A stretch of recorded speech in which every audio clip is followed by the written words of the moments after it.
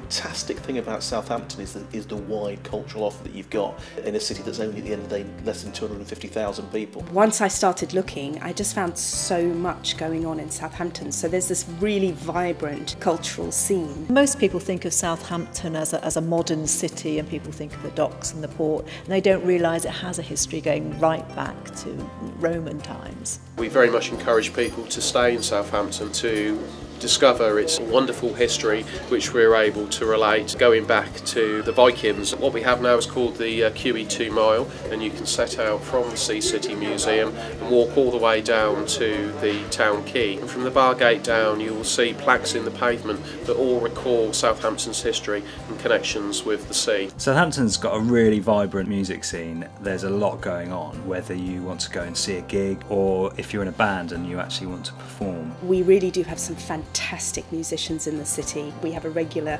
Three Monkeys night every month, and I'm just blown away. I sit there and I think, I can't believe we have these people living in our city. Southampton has some really great events as well throughout the year. There's lots of opportunities to go and see music indoors and out. So over recent years we've had Ejector Seat, which is a big family music festival, and most recently Common People, and that brings some really top music acts and performers into the city. There's a great art scene in Southampton. We've got some fantastic galleries, the Hansard, the City Art Gallery, just to name two of the big ones, but I think in recent years we've seen the Ha Ha Gallery and the Orb Gallery open up in Northern Road, and I think that's a sign that the city can foster new organisations and artists can actually develop a career here. The art gallery is a very beautiful place as well, and again a bit undiscovered.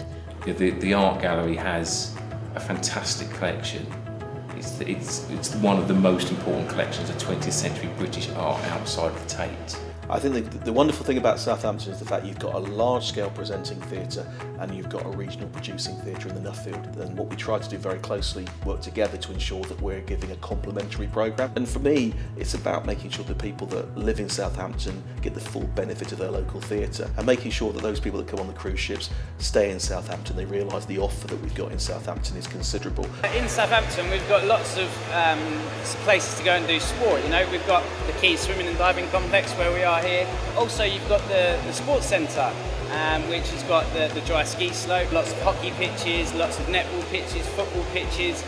Also we've got a great footballing city as well. You know, Southampton Football Club has got great academy and grassroots. They've got obviously a great first team as well. As a city, we're very lucky that we have a variety of well-known chains, but we also have the unique offering of bespoke restaurants that are privately owned. Southampton has a multicultural restaurant offering. As a city, we welcome many cruise passengers and tourists.